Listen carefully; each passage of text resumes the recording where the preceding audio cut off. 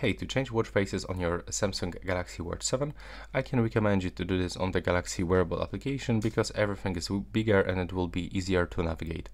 So you will have to open this wearable application, open watch faces, and as you can see right here, we can find a lot of different watch faces. So let's say that I want to apply, for example, this watch face. So I have to just tap on it. And after a few seconds, I've got new watch face on my Galaxy Watch 7.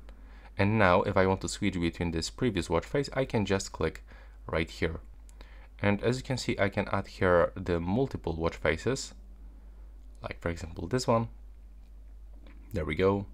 And maybe another one, maybe this one. And as you can see, that's how it looks right now. Please subscribe to my channel and see you in my next videos.